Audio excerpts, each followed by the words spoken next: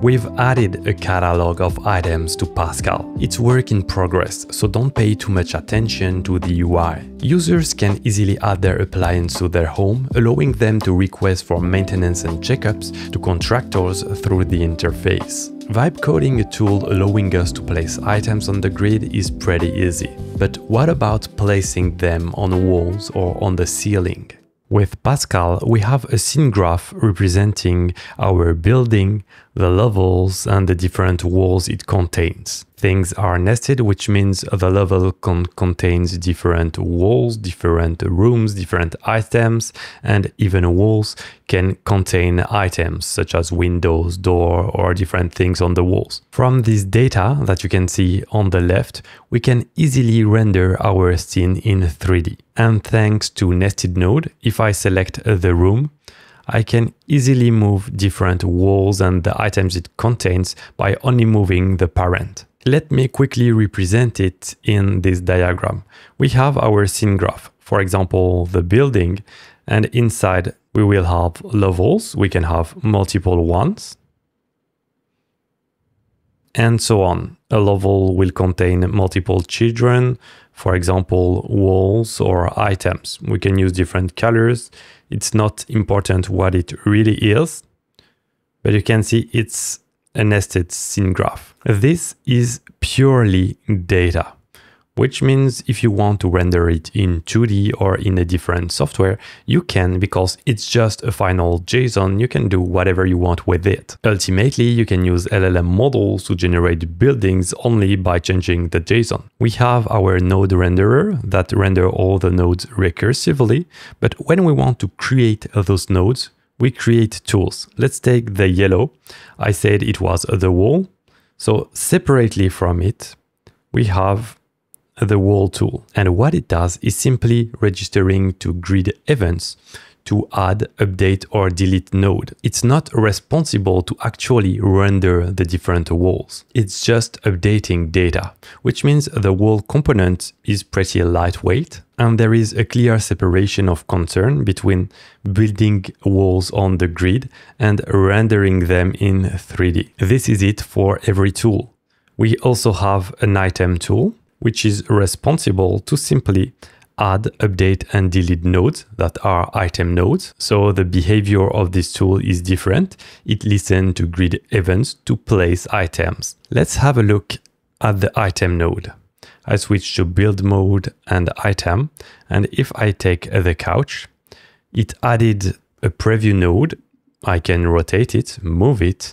And when I click, what it does is it adds the node to our scene and create another one, but the rendering is done automatically. And if I try to add another couch, it will be blocked when they overlap. But that's a topic for another episode. To show you how it works, let's have a look at grid tiles, which is the component responsible to render the grid that you can see. And if we look at our grid, the mesh is handling events on pointer down, on pointer leave, move, and up. But this mesh is in grid tiles, and what we want is to catch the event in the item node. And the best way to do this communication is through events. If you go to handle pointer down, you can see that we are emitting custom events that we create, grid double dot pointer down, and we pass the position. To simply do our custom events with TypeScript, we are using a Mitt library, which is a very lightweight library to create custom event system like the one you can have from the web browser API. Our emitter, it is declared inside our bus. This is where you have all the different events that we can trigger. And based on the event, you can see the type of data we pass of the payload is different. So if we look at a grid event, it simply has the position. But if we look, for example, to a wall event, you have more data that is passed. They all extend to node event, and we pass the concerned node, the grid position, the position of the object, the normal, and stop propagation. So we trigger the event from grid tiles, and then our item node that is responsible to create the items, it's simply registering through grid events. For regular items, we move, we check if we can place the item, we update the node.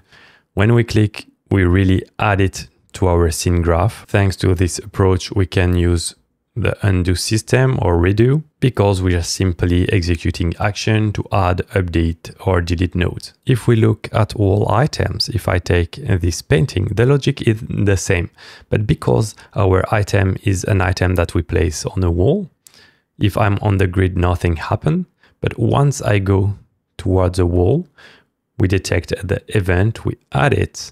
When we click, we add it to the wall. How does it work? We go to wall renderer that is responsible to render our wall. Here we have our wall that is responsible to handle the different events. And in the function handler, we simply emit the event. And the tools, they just register to it. We go to our item node responsible to create items. And based on the item, we will register to wall events. You can see attached to is equal to wall or wall side. This is because we have an item catalog. And inside our catalog, we define the items to what they are attached. So by default, it's to nothing. So they are on the floor, but some are attached to wall side and some, for example, a painting, a TV.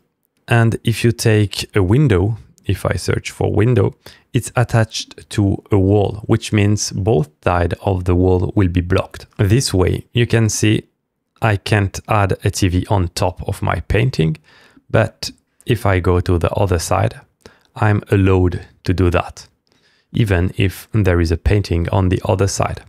But if I switch to window, I will be blocked because there is something on the other side. While if there's nothing, I can add my window. Let's add a ceiling to our room. So I can add it from there to the end of our room. And now we can attach ceiling items, such as a fan. And you can see the logic is the same. If I'm on the grid, because I'm in an item that is attached to the ceiling, nothing is happening. But once I enter on the ceiling, I will have this snappy effect and I'm allowed to place items on the ceiling. Another thing I forgot to mention is if I take a painting, I can right click and rotate it, which makes me in a broken state. But if I leave and come back, it's always facing the right direction. If I put it there, it's facing this wall.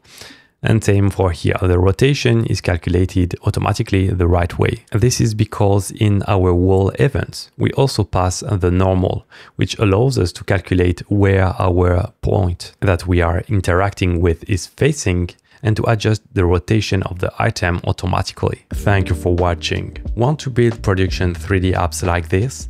My React 3 Fiber course teaches you the exact techniques I use in client work, from performance optimization to complex 3D interactions. Through hands-on projects, you will build real applications and gain the confidence to tackle any 3D challenge. Link in the description. Don't forget to subscribe for more devlogs and tutorials, and check out this video next to continue your 3D journey.